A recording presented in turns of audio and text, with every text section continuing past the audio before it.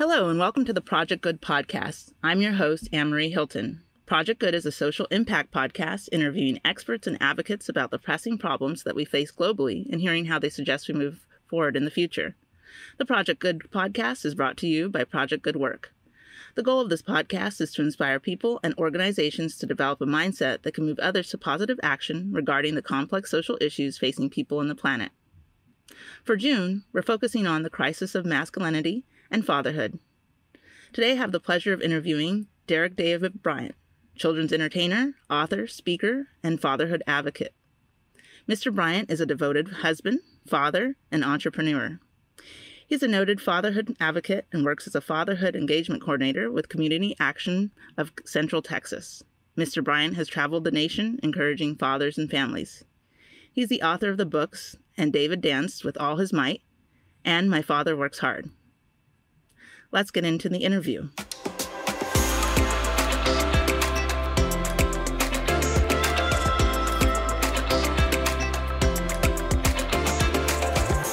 First, let me introduce our guest, Derek David Bryant, fatherhood advocate, author, and speaker. Mr. Bryant has spent over 15 years helping families reach their full potential by encouraging the involvement of fathers in their families. Mr. Bryant's company, Bryant Enterprises, offers support groups, training, and resources to support men who want to develop their skills and knowledge as fathers. Mr. Bryant works to show that with a bit of guidance, most men can grow to be awesome fathers. Welcome, Derek. Thank you. So before we get into the questions, what inspired you to get involved with helping young men become better fathers? Well, I got started just, I have a love for working with children. I believe children they're amazing. Like Whitney Houston said, I believe the children are our future.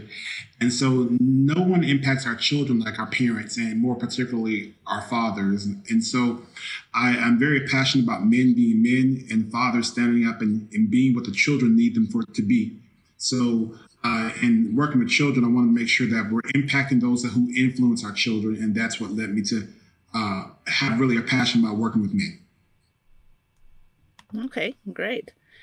Yeah, definitely. I think since we had this 2020 pandemic, it's really changed the perspective of life. And also, obviously, since a lot of parents had to do a combination of work and school and everything at home, it really started highlighting how important parents are. So this is definitely timely, and to have someone that is focused on that is wonderful.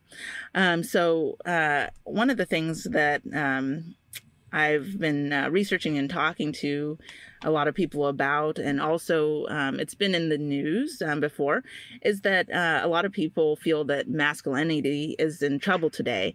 Do you think that masculinity is in trouble today? Yes, I do. I feel that it is in trouble today just because, what is being put out there in the media, through our music, through print, news, and so forth. I'm a believer of, you shall become what you behold.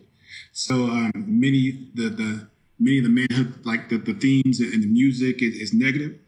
Things that we see on TV, from even the music like hip hop to country to rock, is glorifying the selfishness, the false images of masculinity. So also about drugs and getting money and the pimp culture. Hey, I want to be a pimp, that kind of thing. And so if these young men, young boys grow up seeing a skewed image of what manhood is, then it translates to our society, to our culture. And then we grow up, rather than being on target, we grow up off target, off with a misconception of what masculinity is. So I believe there is that masculinity in general is in trouble. Okay, what would you define as healthy masculinity? Healthy masculinity, I feel, is a man who understands who he is, a man who understands his assignment. For example, as men, it's important that we take care of ourselves. And so when we understand our assignment as men and what that is, we also understand that, look, if we love our family, we need to be around as long as possible to be the best that we can be. And sometimes that means taking care of us. It's like the old adage, if a plane is going down And on a plane, and the oxygen mask, it comes down. You want to make sure that you take care of yourself first, so then you can turn to your neighbor, your child, your wife, your partner, and help them. And so when we as men are able to realize, one might have stressors in life, and so we have to deal with that. We have to make sure that we're healthy, eating right, making sure that we're dealing with our emotions, the trauma that goes on with just being a man in general, being a father in general.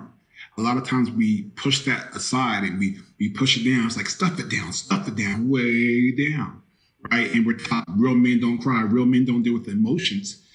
But healthy masculinity, we understand this. We understand I need to process some things so I can be healthy, so I can deal with these emotions, so I can be the best version of me that I can be for my children, for my family, and for my community. I guess one of the questions, as you were mentioning, you talk about emotions. One of the biggest things right now, with everything that's going on in society, obviously, I'm sure you've noticed there's the big feminist push. Mm-hmm. And then there's the, along with the big feminist push, there's this, I guess for lack of better terms, kind of being kind of neutral, neutral in terms of gender, neutral in terms of like, how you should process emotions. And so, one of the things that I think that I've seen is that there's this confusion factor of, what you're supposed to be, like necessarily, maybe you come out as a man or a woman, but now society has put you into, I guess, this thing of neutral. Like like even picking a side has become, problematic. And so where, I guess, are men supposed to lean to, or how do they deal with all of these new kind of, I guess, definitions of what it is to be a man? I guess how should they deal with these things, or who should they lean on in order to start defining who they are as a man? Very good question. I think, a lot of times in our society, we tend to try to be so politically correct that we often err, and we try to please everybody until we're not really defining who we are, and not accepting, these gender roles that we've had since God created Adam and Eve. And so some things that I feel are people we can turn to. One is our Father, the Father that we had. Now, everyone has a father, whether dad was there or not. You have a father, whether you knew your father or not, you still have a father. And so as men, we tend to want to look back into, one, saying, I want to be just like my daddy, or two, you know what, I don't want to be like him because he was no good, or maybe even I don't know who he is. So wanting to look at our father to kind of say, tell me who I am. Who is my father? Where's my identity? Where does my identity lie? And so we look to our father to get that affirmation. And when dad is not there, or maybe dad, he doesn't give it. Why? Because his dad didn't give it to him. And then his dad didn't give it to him. And it's the cycle of having these men step into manhood when they don't even know what manhood looks like.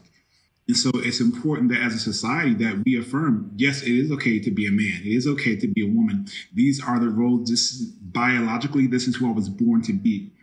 And so knowing what that looks like, and then seeing, okay, what is manhood, and how is that demonstrated? What is the correct example? For example, even in my own family, my dad is an amazing father.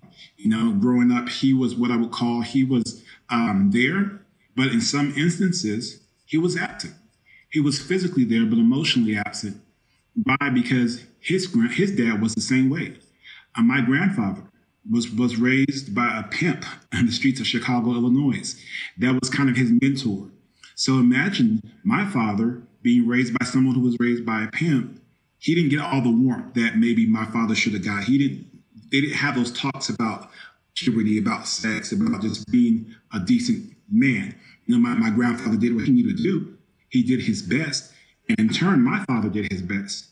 But when you're looking at Dad, tell me who I am. A lot of times, fathers and men are trying to be the best that they can be. But at some point, we have to break the cycle. So we look at the good and the bad. And when you focus on the gender neutrality, it's like, okay, no, for I am a male by birth, and I'm choosing who I need to be based off what my family has taught me. And so, to answer your question, I think we look at our fathers or our surrogate fathers, the substitute fathers, the pastors, the coaches, even like men I grew up watching on TV, and Heathcliff Huxtable, Bill Cosby, right? These role models that we try to emulate. So that's what I think that we can find our norm in, and our identity is going back to the father. Okay. I guess one of the things that comes up now, I'm going to do kind of a two-part question for you. Sure. One going kind of, be the devil's advocate, and then one be the, the angel kind of. So right now, the biggest complaint in society, or, well, I guess there's a lot of big complaints, but when it comes to this topic, is about toxic masculinity. What would you say would be considered toxic masculinity?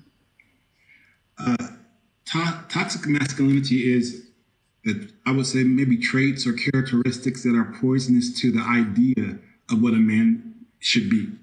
And so as we walk out these ideas, some examples could be, that men think women are no good except for sex. Our women are sex objects. That is an erroneous line of thinking. That is toxic. Children might think about our kids. Hey, children are meant to be seen, not heard. I understand the concept, but that is also toxic as well. Things like it's okay to abuse my wife or kids. They're my property. Again, toxic. This machismo, macho attitude, toxic. It's okay to drink every night until I pass out drunk. Toxic. It's okay for men to be involved in pornography and all this stuff. Toxic ideas. And so when I define toxic masculinity, it's these traits, this idea, the characteristics that are poisonous to a man and those around him. Those around him could be his wife, his children, or those who he has a relationship with. Because sometimes people are watching on the outside. It might be the next door neighbor who doesn't have a father, yet he's watching this dad who's with his family. And because he watches his father, he thinks that's what manhood looks like when he's watching a toxic man walk out these characteristics. So that's what I would say is poisonous ideas and traits about manhood. Okay. And now on the other side, this is kind of going, and this statement itself has even become, I would say, controversial. Even though in the past I would have thought it was a simple statement, it has become a little bit controversial, is what does it mean to be a good man? But to be a good man, I think, one, you have to have a good heart. I guess a man who takes responsibilities for his actions, either positive or negative, not shifting the blame, but saying, look, hey, that was me. I did it, and I accept responsibility. Again, if it's positive or negative. Also, a good man is somebody who wants good things to happen for his family, for those in and around his sphere of influence, who treats people like the old adage says, treat people like you want to be treated, the golden rule. A good man, he emulates that. That is, he treats people the way he wants to be treated. He knows that, look, you reap what you sow. So, and also I believe a good man, he's intentional about what he does, because when you're a good man, people are going to flock to you. It's like the Bible says, a good name is to be chosen rather than riches and gold. So when you have a good name, when you're a good person, people are going to see it, and they're going to want to flock to you or want to be around you. And so a good man is also intentional and realizes that because of the nature of who he is, he has other people watching him, and he wants to make sure that he's leading a good example. Okay, one of the things that I wanted to bring up, I'm going to just read a little bit of statistics of what is going on out there for those that don't know. what has been coming up about the masculinity crisis is that right now, when it comes to the school years, boys are currently being outperformed by women. In most colleges, more women are starting to attend more colleges than women, and women's education attainment is increasingly lagging behind. In regards to the United States, men commit 90% of homicides in the United States and represent 77% of homicide victims. The group of men are the most at risk of being victimized by violent crime.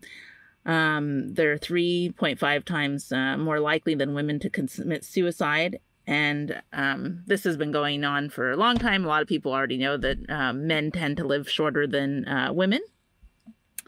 And then one of the other things that is happening, and I don't know if it's going to increase.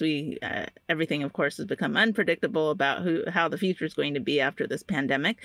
But with technology and things changing rapidly in society, most of the type of jobs or professions are leaning more and more towards a reliance on social interactions and social intelligence.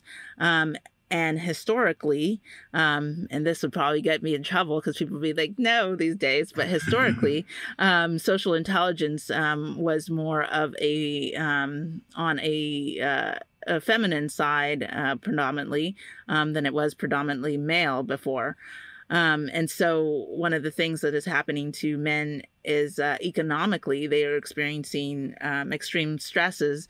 And in some cases that they used to be a good amount breadwinners, it's becoming less and less, and women are becoming more dominant in the workplace because of the changes of how work has changed to be more social, emotional intelligence type of work. And so with that, I guess how would you say that men can cope with these changing nuances out in the world economically? I would say, men are flexible. We tend to, I guess, be able to rebound and get back up when we have something worth fighting for. So I would challenge men, what is their why? Why are they waking up every morning to go to work? What is their motivation? Is it, I want to save up enough money to get this brand new car? Is it, I want to be the best father for my children? Is it, hey, I just need to wake up, to go to work so I can barely pay the bills so our family can survive, so we can start all over again? So I would ask men to understand their why, because their why will drive their passion. Their why will help motivate them. So when you're looking at some of the economic factors and women rising to the forefront because of the social intelligence and so forth, and just like some of the stats you mentioned, I would say, okay, why do you want to do it, right?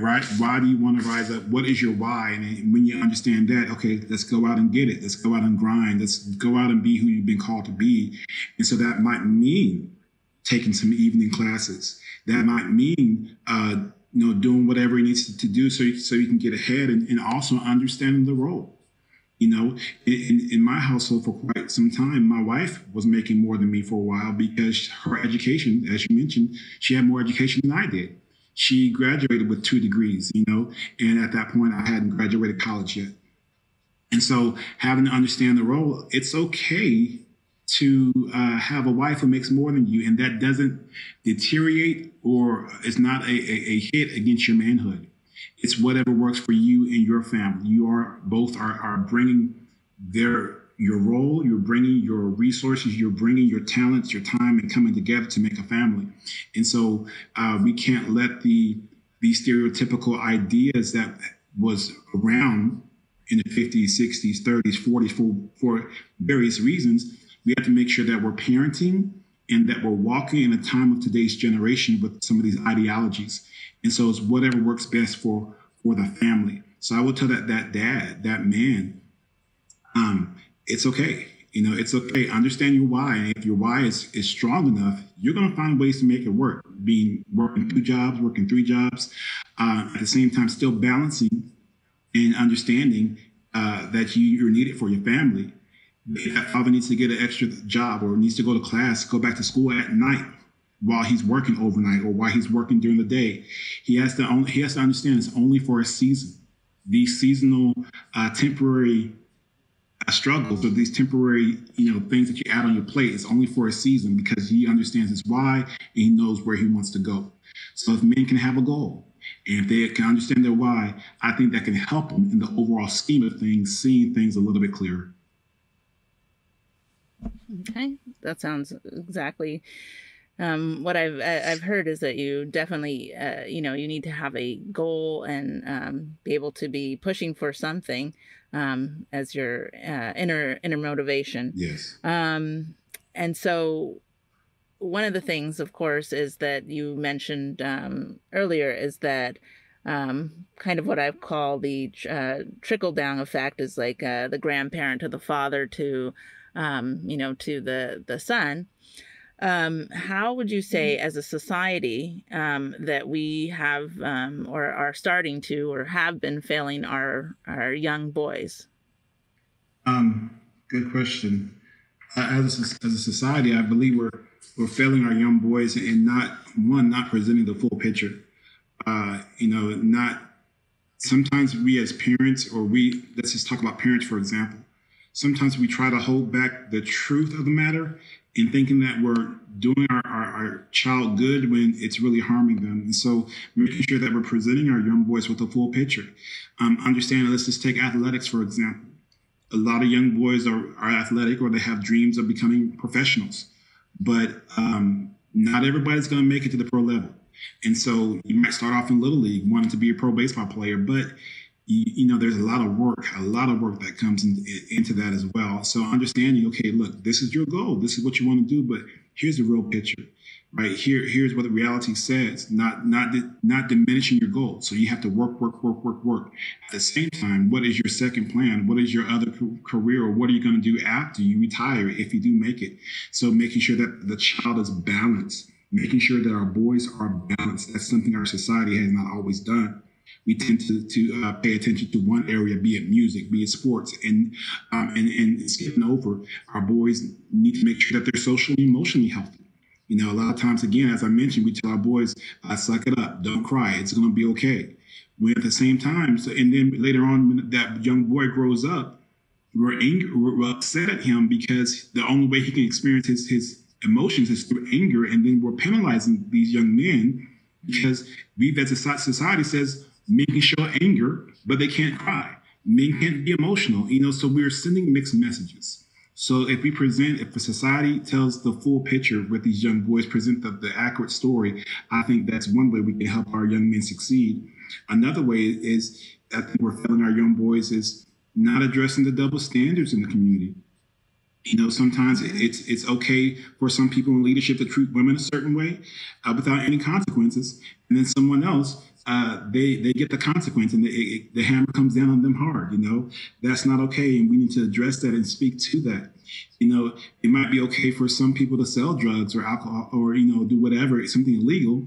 And then the other person gets caught, or we're saying it's not right for that person. But person A can do it, So these double standards needs to be addressed, teaching our children right from wrong, teaching our young boys right from wrong, and not only telling them what to do, but showing them what to do. So a lot of times we have these expectations that our young boys should live up to, but one, are the expectations realistic? And two, are they seeing somebody in their community walk out these expectations as well? So not just do as I say, no, it's do what I do as well. So if as a father or as a leader in society, if I'm going to have an expectation for my young boys, then guess what? They need to see me walk that same expectation out as well. Yes, as you talked about double standards, and I think that is one of the biggest things that 2020 really showed us Do you think that when it comes to masculinity and fatherhood, are there differences, or is it defined differently across racial lines? Um, I would say yes and no. I think um, across racial lines, a father is a father and a man is a man. I think our children, no matter what they look like, whether they're black, white, blue, green, essentially our children need the same thing from the parents. They need the same thing from their fathers. Culturally, it may look different. Culturally, based off where they're born, who they are, the different cultures within that family, it might look a little different, but our children need the same thing, from their family. So, but I also believe society puts parameters and expectations of what masculinity looks like from a particular race. And so a lot of times the parameters that are put in place are stereotypes, stereotypes that are out there that says this race treats their children a certain way. This race does something different with their children. So in answer to your question, I think along with masculinity and fatherhood, every race, every child needs the same thing from their father, but it's the parameter and the lenses that society puts on those racial constructs that shows the difference. Okay. So in that, I'm going to take that for that each role in a child's life is different. So what is the key role does a father play in raising a child that's different? Because society has made it seem that it doesn't even matter now if you're the mother or father. Just as somebody's there, it's good enough. But I'm going to lean to the fact that it takes two to make this child, so there has to be a difference. Yes. Mm-hmm. Yes, I mean, fathers are amazing. Let me backtrack a little bit. Mothers are exceptional. Mothers are amazing. And at the same time, dads and fathers are amazing too. A lot of times our society downplays the roles of fathers or makes fathers feel less than because mothers are celebrated so much. Mom should be celebrated without saying. The father should also be celebrated. When a father is involved in the life of his child is going to do better across most societal issues in life. Children are more likely to make A's and B's in school, more likely to get A's on the standardized tests, less likely to be involved in risky behavior, and the research goes on and on. So one thing that a father does differently than a mother is, for example, he roughhouses. A dad can roughhouse with this child, be it his toddler, be it his young adolescent child, and that's okay, because that teaches limits. That teaches security. If a child takes it too far, dad, trust me, dad's gonna let them know, hey, oh, okay, time out, right? Just inherently that shows the child limits, and it shows, okay, barriers. I mean, not barriers, but boundaries that I can go with my father. Even with moms and dads, they parent differently in the aspect of fathers tend to let their children explore more, explore the world and their environment around them, whereas mothers will tend to kind of be want their children a little bit closer. What I mean by that? Well, let's say that a mother's at a park with her child and talking to the family or talking to somebody else. She's going to want to be kind of close by if that child's on the swing or sliding down the slide. Dad, whereas on the other hand, he'll let the child venture a little bit further. Yeah, he's still watching the child, but he also maybe won't be as fast when the child maybe trips over a rock. He'll walk over to make sure he's okay, but want to make sure that the child is experiencing things as well. So mothers and fathers parent differently. I agree that if dad's not in the picture, the child can, will turn out, hopefully, if the village rallies around the child will be just fine. But when fathers are involved and in the picture, raising a child with mom, that child is going to reach its full potential. I guarantee you. So fathers are important, and they do parent differently. It's like peanut butter and jelly. Mom may have the jelly of the sandwich. Dad may have the peanut butter. It's two different things. When you put it together, it makes a beautiful sandwich. And as a matter of fact, I had one last night, so peanut butter and jelly is good. Mom and dad, the two different ways they're parenting, they come together to complement one another so well. What would you say is the greatest challenge fathers face? The greatest challenge that fathers face, I would say, I mean, if I had the greatest challenge, I would say the perceived the depreciating factor of the father, the perceived depreciation factor that their value is not important. It's kind of like what I was saying earlier, that, you know, fathers are important, but sometimes society says they're not. For example, I remember going to my daughter. My daughter is now 12 years old, and I've been with my wife for 21 years now. And so I've been there from day one in the prenatal visits, in the doctor's offices and so forth. As I walked into the doctor's offices, many times the doctor will expect the information about how my daughter is doing to come from mom. Mom, how are things going? Mom, are there any new things that we should know about? Mom, what are some things that you're noticing? And yet they ignore the fact that, one, I'm there. They ignore the fact that I'm also a reliable expert on my child. So by their silence, or by them not engaging me in the conversation, what it's telling me is that I don't matter, and that mom is important. Mom is what is who we should rely on. Forget what dad says. Even if dad does say something, mom, what do you think about that? Right? So mom is the expert. Whether fathers realize this or not, it does something to our confidence level. And so by that nature, it's depreciating our value. Same thing with school conferences, parent-teacher conferences. If dad takes time to be off at a parent-teacher conference or back to school night, then include both mom and dad in the conversation. Because because as a father by nature, I've taken off my job to be there. It shows that I care. It shows that I'm very concerned about the education of my child. So include me in the conversation. Pull me in by asking me questions as well. Hey, mom, thank you for that. Dad, what are your thoughts on that, right? When society doesn't do that, it depreciates our value by way, then our confidence as a father is lowered. And when we as a father, as men, when our confidence is lowered, we're not going to step up and do some of the things at home because we don't think we can do it well. Why? Because society says that we don't matter.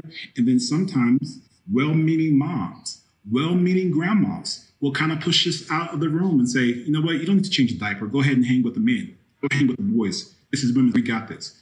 No, I want to be around my child. I want to make sure I'm changing diapers too, right? So we have what's called maternal gatekeeping, meaning if you want to have access to the child, you have to enter through the maternal gate, that you have to come through mom or abuela or the grandma or the auntie, whoever it may be. So those factors right there depreciates the value of the role of the father and the eyesight of the father himself, but also for those around watching. So I think that's one of the greatest challenges that men face. Yes, as you mentioned that, I started thinking about, I just had a baby last year, and yeah, you're exactly right. Everything is always focused on me. When I go to the doctor's visits and pretty much everything in life. and my husband, everything, he even comes to me sometimes like, oh, what should we do for this? And I'm like, goodness gracious, like, how many times, like, do I have to be like, constantly the person to answer everything? Right. Yes. Yeah. So yeah, no, you're right. And and it happens just so, so not even, you don't have it's happening, subconsciously. You don't even realize all of that stuff, just because, society has just made it, standardized. But yeah, that you bring up a very valid point. And now I guess, I'm going to start including my husband a little bit more. Good. Let's see here. One of the other things that I was just impressed by you about is that you help men learn to be good fathers. So I guess just give me some of the ways that you guide men to be good fathers. Sure. Some of the way that this helping men become good fathers is when the dad can ask himself some questions. The dad saying, what type of father do I want to be, right? Because a lot of times we step into the role of mothering and fathering, and sometimes, to be honest, we may not be prepared, A lot of times people, like my wife and myself, we were wanting a daughter. We had planned for a daughter. We were trying to have a baby, and we experienced miscarriages along the way, but glory to God, we were able to have one. And so sometimes it's a planned pregnancy, sometimes it's not. The point I'm getting at is that we have to ask ourselves, what type of parent do I want to be? So I tell dads, hey dad, what type of father do you want to be? And I have dads think about that, because they think about, well, I want to be involved, or I want to be present, or, they have to actually have an answer, right? And wait for fathers to respond, or I have them write it down. And then I ask them, okay, well, are you currently there, right? If you were to grade yourself from A to F, what grade would you give yourself based off of what you wanted to be? And so I shared that. I shared this with teen fathers one time, and I graded myself. I said, you know what? I want to be a father that's involved, a father that's approachable. That was what I had said. But then when I gave myself a grade, I had to be honest, and I gave myself a C, just kind of average. Why? Because sometimes I would be on my phone checking social media, on my phone doing some work, and my daughter would approach me. I would say, hang on, baby girl, I'll be with you in a second. And sometimes I would get back to her, sometimes I wouldn't. But what it showed me was, in my daughter's eyes, maybe my phone and what I was doing was more important than her. So I had to correct that habit, and then be able to, one, put my phone down when she comes to ask me a question, and say, hey, listen, let me finish this real quick. I'll be right with you. And hold myself to that. Be real quick, put it down, and then give my daughter the undivided attention that she deserves. So I ask fathers, what type of father do you want to be? What type of father did you have growing up? Right? Because in order for us to be the best men and fathers, sometimes we have to take a step back and look at our history. Was dad there? Was he not there? What did you like about the way that your father raised you? What could he have done differently? Now, granted, we can, hindsight is 20/20, so we can always look back and find fault. But we have to realize now, as adults, our fathers and our parents did the best they could with what they had. So what are some positive memories that we have about our father? What are some negatives? What did you like about the positive memory? How can you recreate that memory in your life?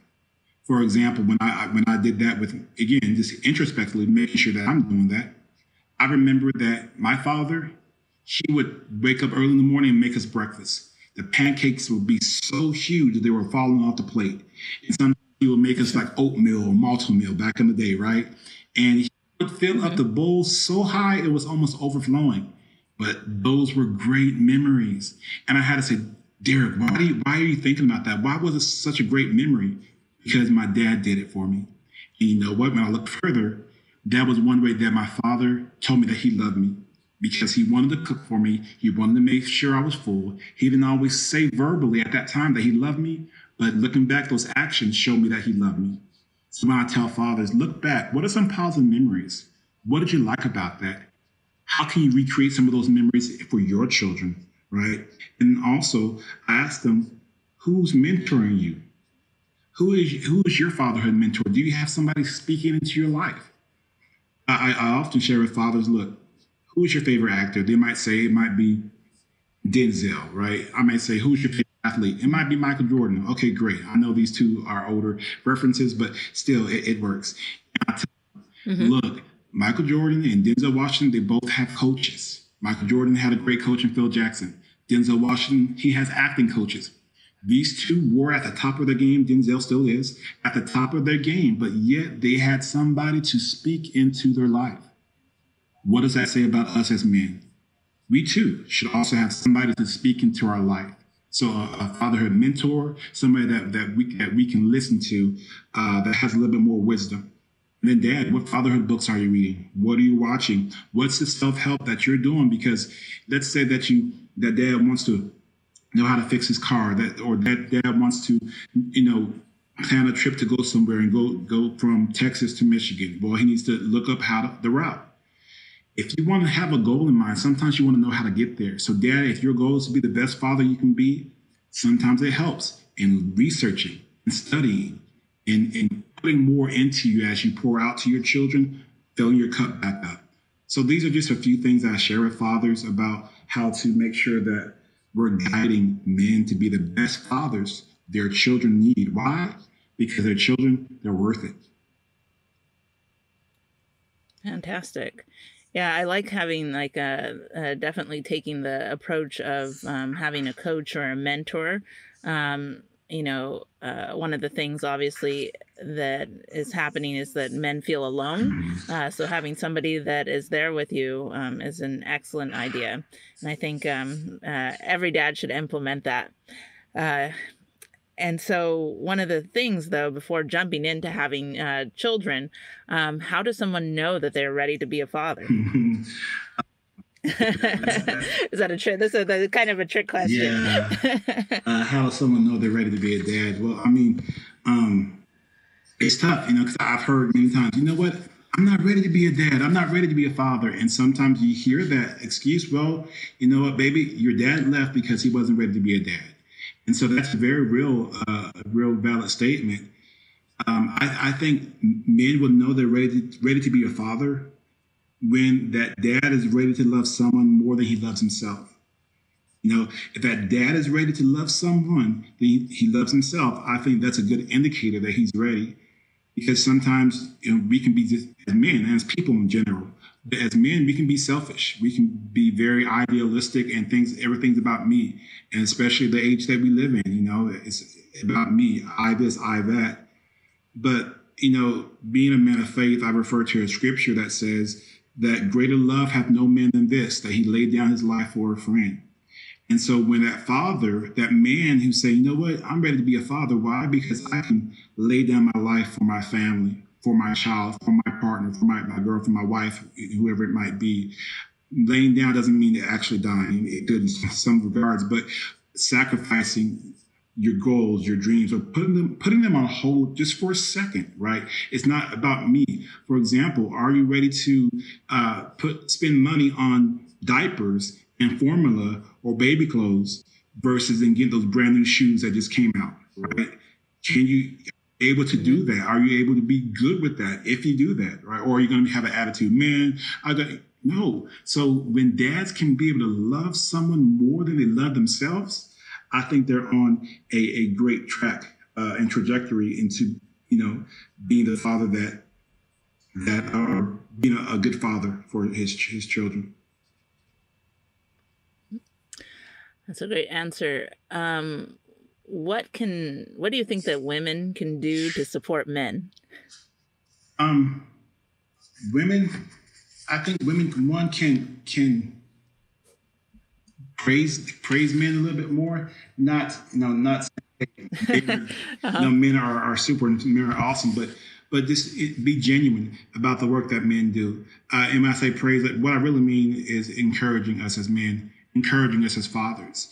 We don't need the we don't need the patronizing pat on the back. Say, oh, great, Jimmy, good job. No, right? Yes. But in the moment, hey, I like the way you did that. I appreciate you. Man, I know that took a lot for you to do that. I just want to acknowledge that. Oh, well, okay, may catch dad or may catch that man off guard, but he'll really value it when it's genuine. So encouraging and supporting men, I think that's good, for women to do to help support men. I think, now it might be hard, but even with moms, when that father is there, when mom and dad are fathering, women avoid gatekeeping, avoid saying, okay, well, honey, that's not the way I would do it. So your way is wrong. This is the right way because this is the way I'm going to do it. No, if dad is trying, let dad try. Let us try and fail, right? And then also celebrate our failures. I remember when my wife was pregnant and I wasn't not a great cook now. I'm better, but back then I was horrible. And so I went to our local grocery store and they had a cooking demonstration going on. And I saw what they were doing in the grocery store. I said, this seems easy enough. Let me cook this for my wife who's pregnant at home, and because I went out to get some things.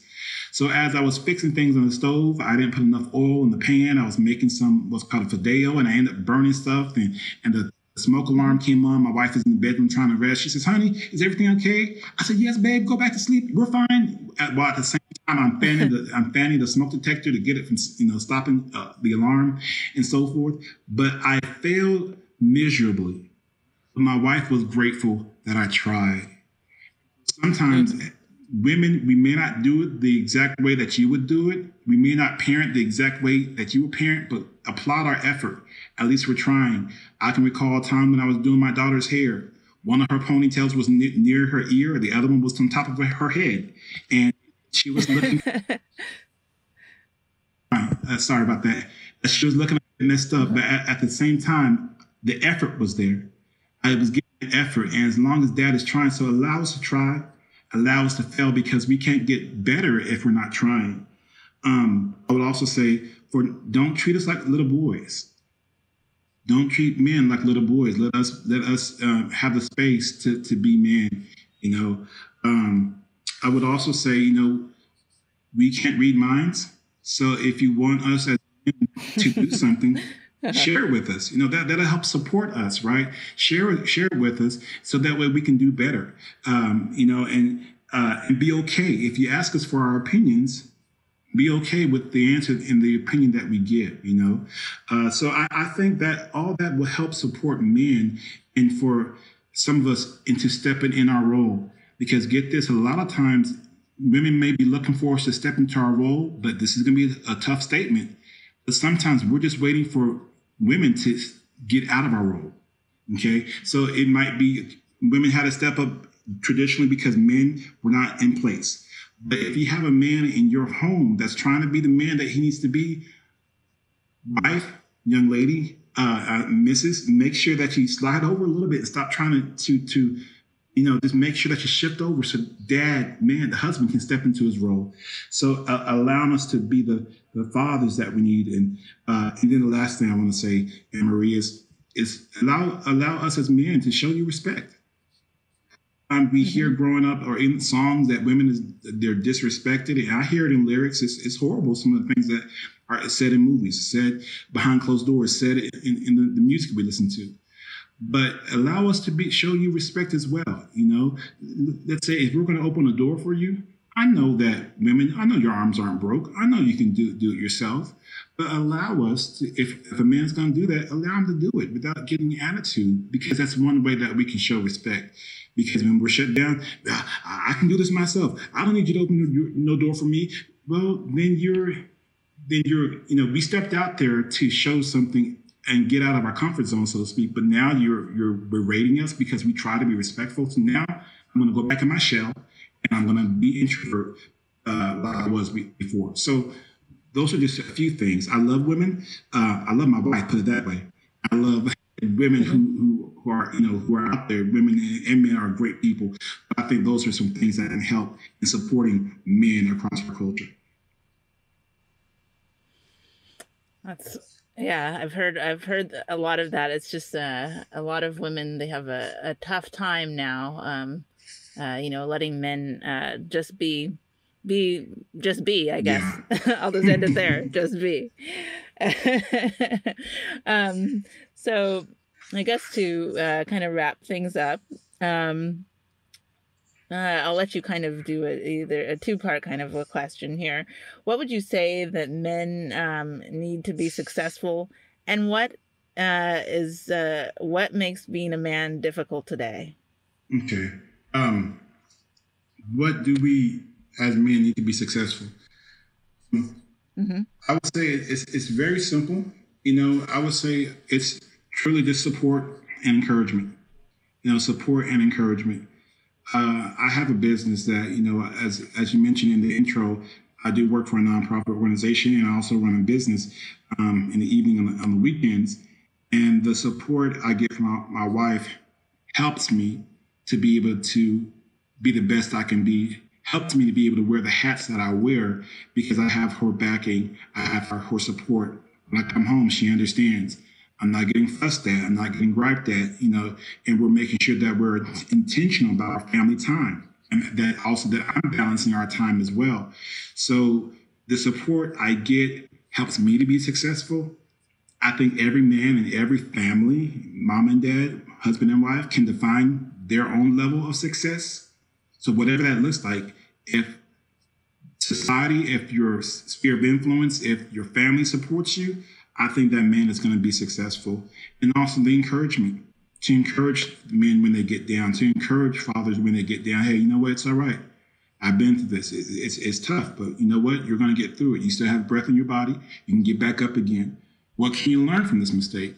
I know you made a mistake, but it happens. But what can you learn from this? How can we get back on there and get back out there in the game? So support and encouragement, I think, is very important. And then I think the last question you asked me was about, I think about what's the difficult part of being a man in today's world? Mm-hmm. I think the difficult part about being a man in today's world is just the expectations, the expectations that we are, where the bar is set. We set the bar so high, and then we're expected to be perfect. We on social media, we have, we're only show the best parts of ourselves. Be it, hey, my family just went on a vacation, and this is what we did. We're showing, okay, this is my child. We're showing the best parts. No one is showing their worst moments on social media. We're all, showing our best parts. So it's that pressure that we're trying to live up to. That we've set. So I think it's trying to be strong, right? It's trying to be strong all the time, and at the same time, we know that's impossible. But we say real men are supposed to be tough. We're supposed to be strong. Not all at all times. Even Superman has a weakness, right? Even Popeye had a weakness. There's times that those superheroes, they get down. So as a society, there's moments that we get down, and it's okay to help unpack the trauma that we go through, or the hurts that we go through, or the stresses we go through, to give us time to talk about it. So one of the greatest challenges, or what's difficult, is trying to be strong at all times when it's impossible. So giving grace for men to be vulnerable, I think that it's something that doesn't happen in society. Women can be vulnerable. At the same time, men can be vulnerable too. But if men are vulnerable, then sometimes society sees that as a sign of weakness. It's not. When I'm able to be vulnerable with other men and say, hey, man, I'm hurt, dude, that really shows strength. And so it's difficult to be strong all the time. No one can be strong all the time. Allow us as men the grace to be vulnerable and be okay with that. I love that answer. Thank you. Thank you, Derek, for your time and insight. You're welcome. If you would like to learn more about Derek, and you can correct me if I'm wrong, is it the best to go to BryantEnterprises.com? Yes, ma'am. Bryant-Enterprises.com. Okay, fantastic. And so if you have a passion for an unserved community, a social justice issue, or simply want to change minds, contact Project Good Work at projectgood.work to start your project of change today. Thank you to our listeners. Thanks for tuning in to Project Good. We're focused on what matters.